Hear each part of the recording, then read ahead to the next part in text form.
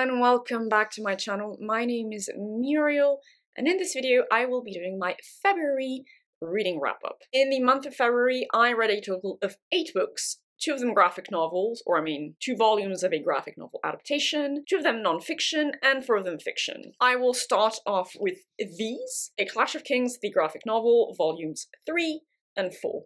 These continue and conclude the graphic novel adaptation of the eponymous second book in the A Song of Ice and Fire series, written by, of course, George R.R. Martin. And I'm happy to report that the adaptation remains excellent so far. I thoroughly enjoy these. I mean, they already adapted A Game of Thrones, now they finished adapting A Clash of Kings, and I love the art style of these graphic novels. I thoroughly enjoy the fact they respect the character points of view narrative structure of the original text, and the fact that at times it lifts the narration, descriptions, or even dialogues straight from the original text as well. It is definitely still on track to become the best visual adaptation of A Song of Ice and Fire will ever get. I mean, I don't know about ever, but that will get for the next few decades, I guess. Especially if the writers and artists continue the series with, well, next up, A Storm of Swords, which I, of course, ardently hope they do. And obviously, I hope they'll adapt all of the currently published novels in A Song of Ice and Fire. And as a result, no one will be surprised that I, of course, can't but highly recommend these graphic novels. A Game of Thrones, A Clash of Kings, and hopefully the next volumes as well. Like, if you're a Song of Ice and Fire fan, yeah, there is absolutely no reason to deprive yourselves of these, unless you just really do not like graphic novels, I guess. And now onto the non-fiction. First, I read this: Goddess, 50 Goddesses, Spirits, Saints, and Other Female Figures Who Have Shaped Belief, written by Janina Ramírez and illustrated by Sarah Walsh. This is a book I purchased last year in London at the British Museum, where my mother and I had gone to see an exhibit titled Feminine Power, From the Divine to the Demonic. This book was sold in the gift shop set up for the exhibit, because it is essentially a compendium of female goddesses, spirits, saints, and, related mythological entities. I believe it was probably written originally for younger readers, but I love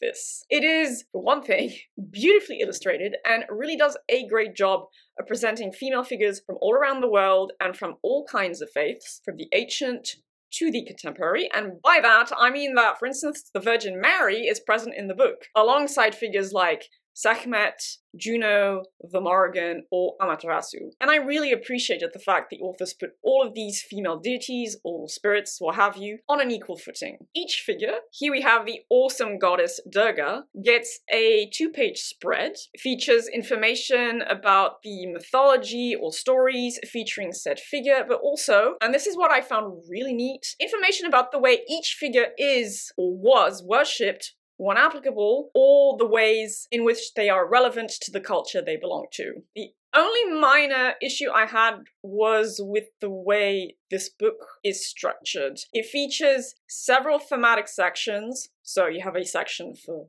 love, new life, death and war, power and governance, things like that, and the figures, as far as I'm concerned, weren't always classified in a way that made perfect sense, based at least on what I already knew of them as, a mythology nerd. Then again, it is also true that for some pagan goddesses, spirits, etc., at least, slotting them neatly into this or that category isn't always super straightforward either, given they can have more than one domain of influence. So, fine, I guess. Though, I still feel like it could have been done a teensy bit better.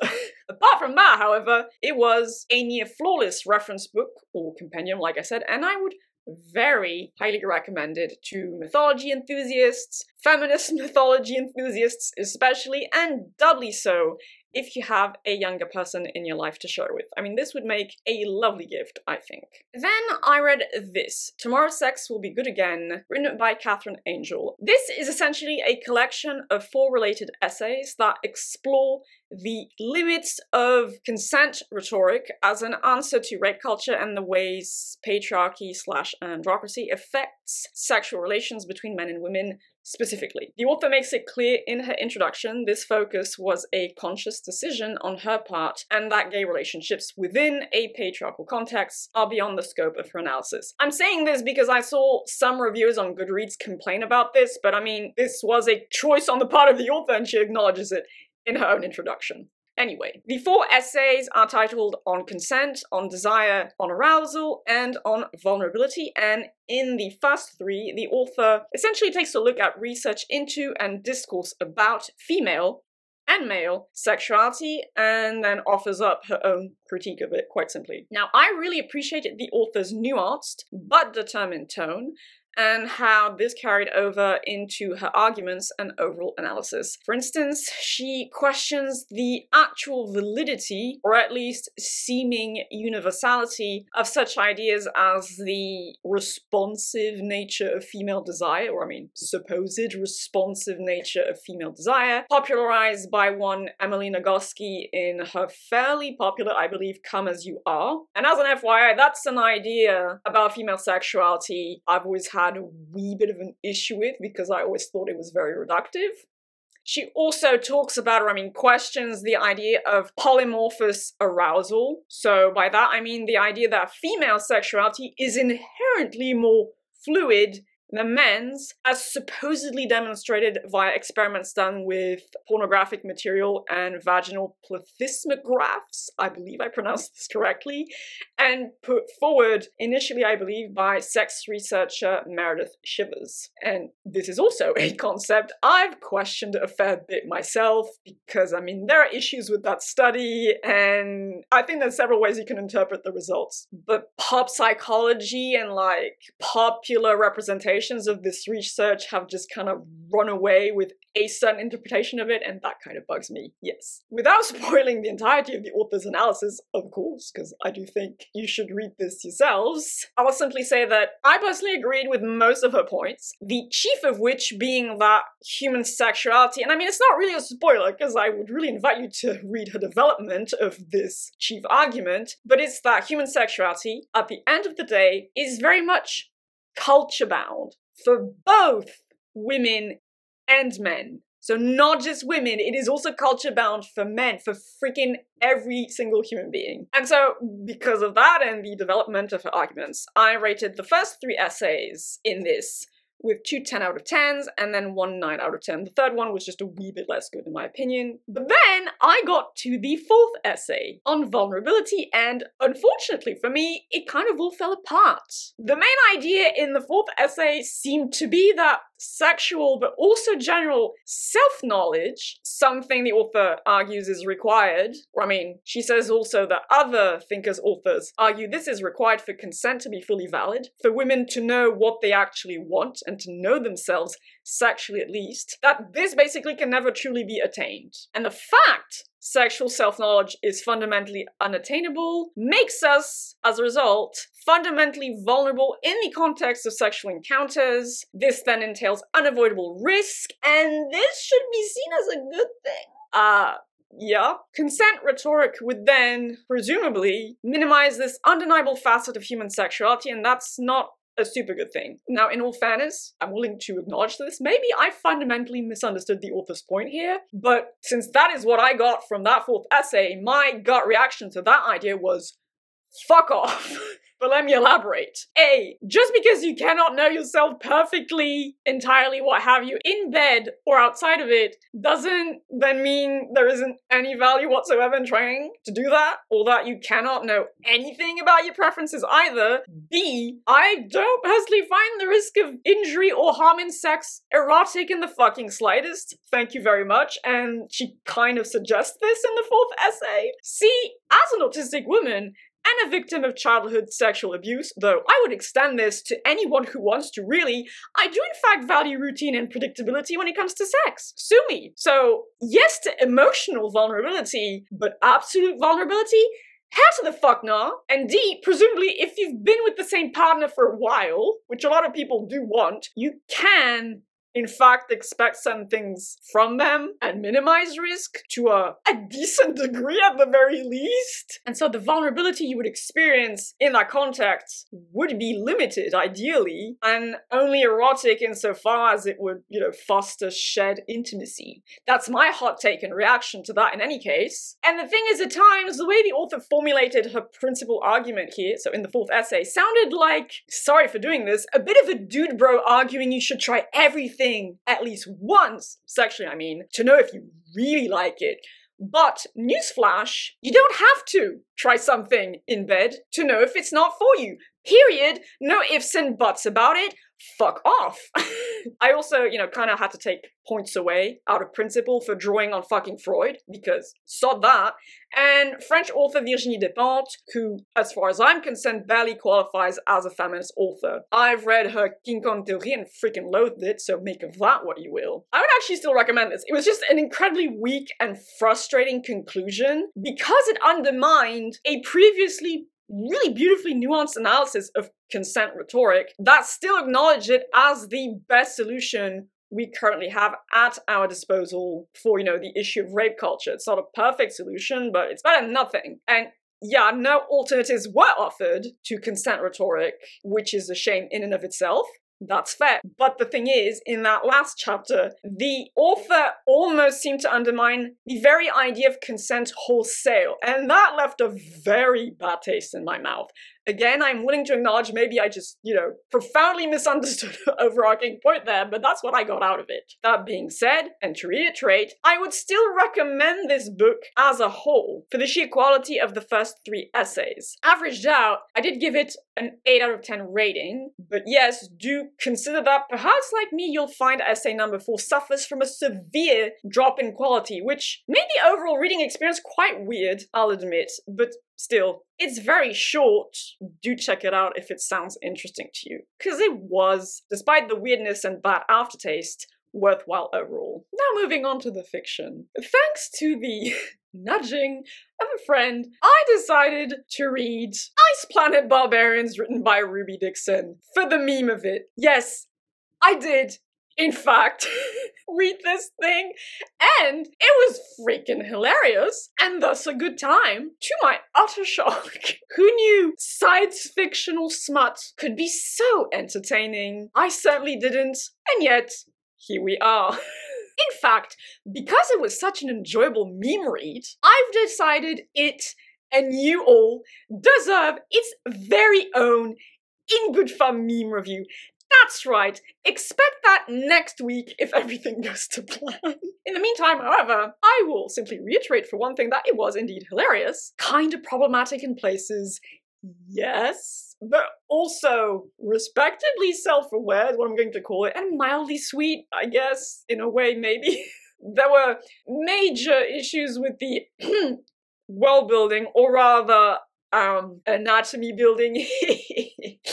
But I'll go into more detail in my review, obviously. I did give it a 6 out of 10 eggplants rating. That's right, I did. Because like I said, sue me, but I kind of enjoyed it, so stay tuned for that meme review, if you so wish. Last month, I also read Jean Wolfe's The Book of the New Sun, which comprises 4 volumes bound up here by SF Masterworks into 2 omnibuses. This one contains Shadow of the Torturer and Claw of the Conciliator, and this one contains Sword of the Lictor, I think, and Citadel of the Autarch. This is considered a big classic with a capital C of science fiction, or fantasy, or science fantasy, I guess, and is furthermore considered a high caliber or literary SFF, I'll say, though as a friendly reminder, I'm no longer personally using the adjective literary to denote high-flying prose or otherwise high artistic merit when it comes to literature in any genre, because honestly, it's kind of stupid in my opinion, because literature is literary and also tends to be used in a kind of pretentious way, and this kind of QED'd the whole idea as well. Because guess what? I did not like this in the slightest. Okay, not entirely true. There is a smidge of merit here in my opinion, but by and large, I did not enjoy the series, and I certainly don't think it's a work of genius. And I don't really like that qualifier either anymore, for the record, because of things like this. In any case, that appreciation of something being genius will always be, yes, subjective, whatever fanbros may argue. And yes, I do mention fanbros because this is exactly the kind of work of literature that garners very high praise from the kind of people who will label you stupid if you don't appreciate it like them. Yay! But I mean, more on that in the dedicated rant review I plan on making for this. Oh yes, it definitely merits the very first rant review of the year because of how much I was annoyed by the end of my reading experience, and because I was annoyed by the discourse surrounding the series. In the meantime, once again, so the Book of the New Sun is essentially a dying Earth story, or I mean, it's a story that features the dying Earth trope, if you will. So it's set in the far future of our world, think like a million years into the future, and it follows the adventures, if you can call them that, of one Severian, a journeyman of the Guild of Torturers. Severian is an unreliable narrator who insists to beat too much on the fact he has an eidetic memory, wink wink, and is moreover a profoundly unlikable main character who is way too horny, way too often, though I guess ultimately was a bigger issue in, like, the first omnibus, so the first 2 volumes of the series. Oh yes, ladies and gentlemen, there was quite a bit of hashtag men writing women and hashtag men writing sex and romance poorly material in this story. Oof indeed. Beyond this, however, I've found the prose way too dreamy and ambiguous for my taste. And no, I do not care. There is, technically speaking, narrative justification for this. You know, the whole unreliable narrative thing. Guess what? I didn't have this issue with Lolita, so just saying. The world building for its part was way too opaque for my taste as well. And here again, I do not care. This is supposed to be a work dripping with genius levels of symbolism, religious, philosophical, or otherwise. There is also, I'll go into more detail in my rant review proper, obviously, but there is a metric fuck ton of archaic words and neologisms in this thing to a point where I genuinely thought it was overkill. And like, I love China Miéville's prose, I love Nabokov's prose, I do need the dictionary at times to understand what they're saying, but this was way too much. As a result of the opaque world building, because of the way it is, I guess, I also found the theming incredibly poor, to my great surprise. And again, I don't really care that this is supposed to be uber symbolic and has 1,000 different layers of meaning you have to peel at. I'm not exactly ignorant on the subject matters of religion or mythology or philosophy either, so this isn't a question of education or intelligence. It just did not work for me, and that's that. It didn't work for me on multiple fronts. The thing is, too, this is the kind of text fanbros will tell you must be read multiple times to truly get at it, and nope, I'm not about that. Fuck that. Style over substance does not a great rereadable story make as far as I'm concerned, and honestly, I do believe the Book of the New Sun suffers from that to a certain extent. Sue me. And yet, despite that, when I finished books 1 and 2, I powered on through, believing I would get answers to the narrative, such as it is, and the world building, such as it is, believing too I would get some tasty morsels of theming in the end, but alas, I was not rewarded for my efforts, because, audience say it with me, I suck hard, really hard at the end. Thus, I ended up rating The Book of the New Sun by Gene Wolfe with a 4 out of 10. That's right, fanbros, come at me, I dare you. The comments of my future rant review. Stay tuned for that one, probably in 2 weeks, if all goes to plan. And finally, last month, I read an e-arc provided by NetGalley, so thanks to them, of Juliet E. Mckenna's The Cleaving. This is marketed as a feminist retelling of the Arthurian legend. Now, The Mists of Avalon is my favorite standalone fantasy novel of all time, and that hasn't so far changed. I consider myself a feminist. And I am a mythology nerd with a specific fondness for the Arthurian mythos, so this should have been right up my alley, but sadly, disappointment and underwhelming struck again. Big sad. The story of The Cleaving is told from the point of view of the enchantress Nimue, Nimue, never entirely sure how you're actually supposed to pronounce her name, and she is part of the fairy folk, the she magical folk, I guess. Unfortunately, that stuff is never really defined because the fantastical world building was very lackluster. In any case, the story covers the usual time span and events of the Arthurian tale. So this means it extends from before Arthur's conception and birth to right after his death, and no, I do not consider this a spoiler since this is not exactly obscure mythological material. Sorry, not sorry. So Nimue is the primary main character, and the story is told from her sole first-person point of view, but the story also focuses on 3 secondary main female characters: Igraine, Morgana, or Morgaine, though here she's called Morgana, and Guinevere. Traditionally positive, or I mean portrayed as positive male figures such as King Arthur or Merlin are here, it's a bit of a twist, portrayed as assholes essentially, but unfortunately once again, overall the character work was very superficial for everyone involved, so Now, the fantastical world building was lackluster, like I said, but the historical one was very poor as well. The anachronistic usage of designations such as English or Scottish was honestly, I mean, I'm sorry, but it was really grating to me.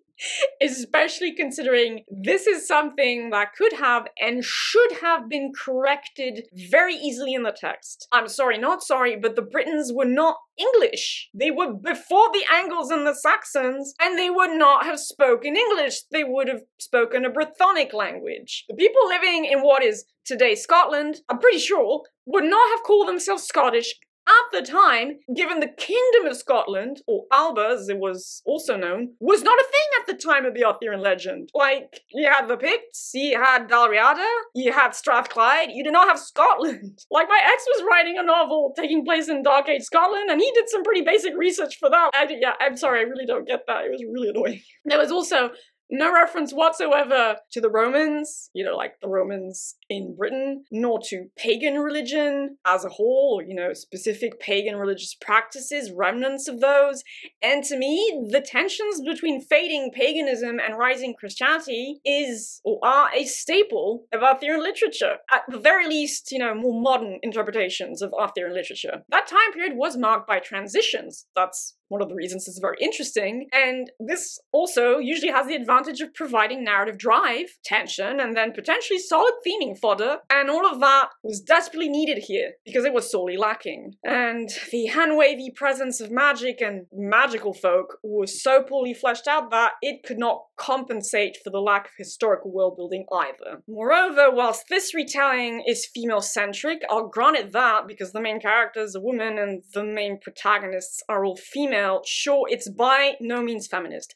Can we please stop doing this? I know it's very popular these days to market stuff as feminist retellings, and 9 times out of 10, as far as I can tell, they're not feminist. At best, they're female-centric. Like, publishers and writers need to take a page out of second-wave SFF female writers. Sorry, not sorry. Yes, there are a couple of lines dropped here and there about women being seen as inferior to men, and the main female characters lament sometimes being treated like chattel, etc., but this is not linked to anything deeper to do with history, sociology, psychology, or religion, like it freaking is in the midst of Avalon. And that's the thing. You cannot pretend this is remotely feminist as a retelling when that masterpiece exists. And this, again, goes for a lot of such retellings, sadly. It's kind of the reasons why I kind of avoid them as a general rule, to be honest, because 9 times out of 10, they're not feminist. Like, Cersei was not feminist, sue me. Furthermore, I honestly think the fact nearly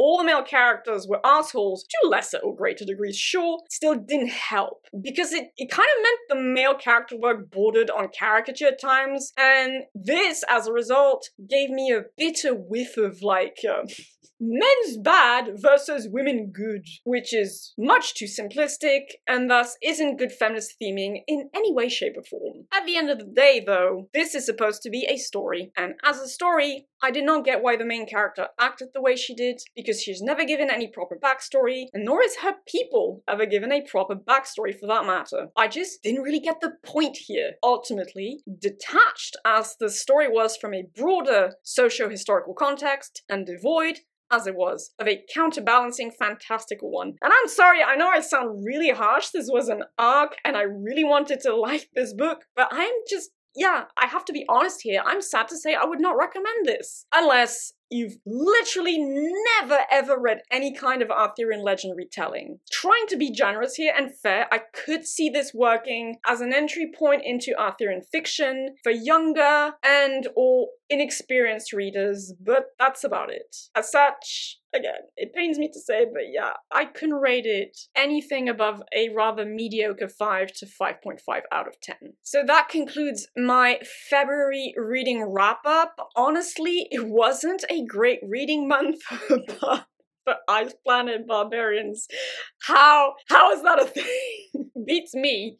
In any case, this coming month I will be rereading Jane Eyre, written by Charlotte Bronte. I know for a fact I got it right this time. And I will be reading Mervyn Peake's Gormenghast. I am decently looking forward to that one. And I'll probably read something else as well before the month is over, and some non-fiction, but you shall discover all of that at the end of, well, this month, beginning of April. You know what I mean. And like I said, stay tuned for 2 book reviews. One, I mean, not a rave review, but like a happy-ish meme review, and one rot review. So yeah, but in the meantime, I hope you all have a lovely day, evening, or whichever time of day you prefer. Do take good care of yourselves. Thank you for the continued support, and I shall see you all again reasonably soon, hopefully in about a week, for a book review. But until then, bye-bye.